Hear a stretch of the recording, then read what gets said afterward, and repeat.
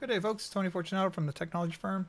We're basically going to do a little lab work together. I want to show the impacts of having a broadcast storm or a lot of broadcast packets flying around the network and how, in this case, how it affects performance. And we're going to use iPerf 3 for this. So I've got iPerf running on a machine in the lab here, and I'm on my machine here. I'm going to run a baseline right now. So there's iPerf 3-C means client, blue's the other machine. And we're going to just see what these numbers look like. The default time for iPerf 3 is going to be 10 seconds. So you see 0, 1, 2, 3, 4, 5, 6, 7, 8, 9. There's 10. And you can see 837 is our baseline.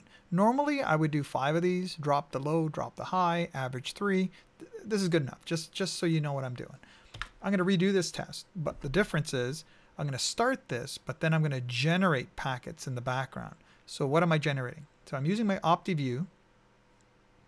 And the traffic generator is an all-device broadcast packet, not a multicast, not a destination. There's a broadcast, all Fs. And what am I sending? Just some IP benign packet. The key here is I have a 254 byte frame size, 250, 250-ish. The rate works out to be 49,991 of these packets per second if I transmit at 10.5%. So as you change this, everything else changes because it's just basic, simple math, right? But we're going to stick with 10%. Why? Because I had a few examples where I check people's network. They have about 10% utilization on the segment. They say that's not a concern. I ask them, is that 10% broadcast, multicast, unicast? What is that? And when they usually respond with who cares, what difference does it make? Then I go into this conversation. So this is what I want to show you is what I verbally tell them. So I'm going to send out 1 million of these packets, which works out to be 20.8 seconds. So iPerf is a 10-second test. This is a 20-second test. So I'm going to start iPerf first. I'm going to hit enter. I'm going to go back over here. I'm going to start traffic and go. And I go back here. You'll see the impact of that traffic. 823, 822, 600, 600, 600, 600. So mid to high 600s, and it was mid 800s before.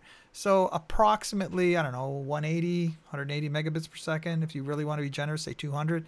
But 180-ish, so to speak, is quite the drop in performance. So there you go.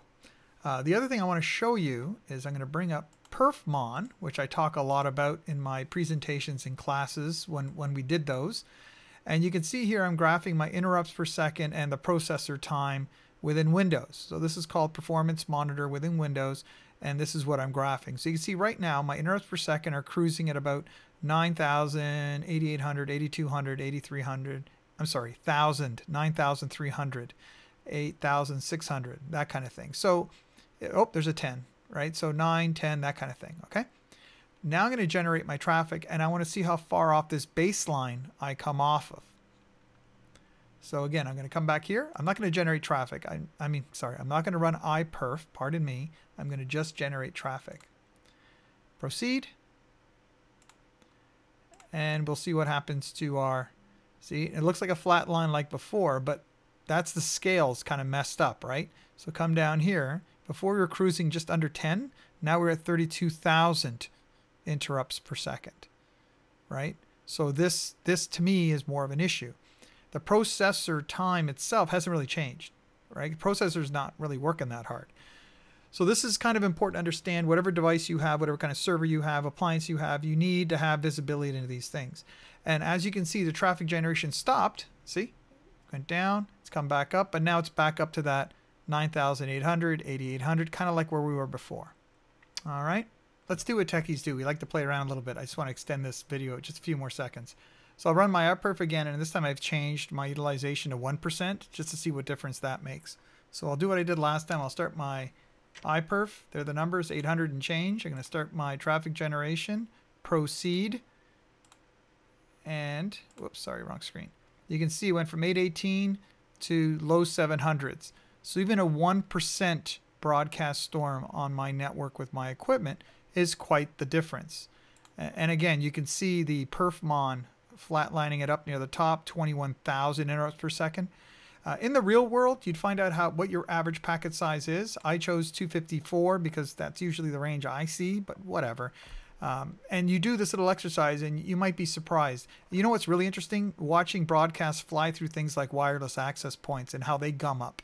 So this is always a good exercise to do, and I encourage you to have some sort of traffic generator in your toolbox. Have a good day, folks. Bye for now.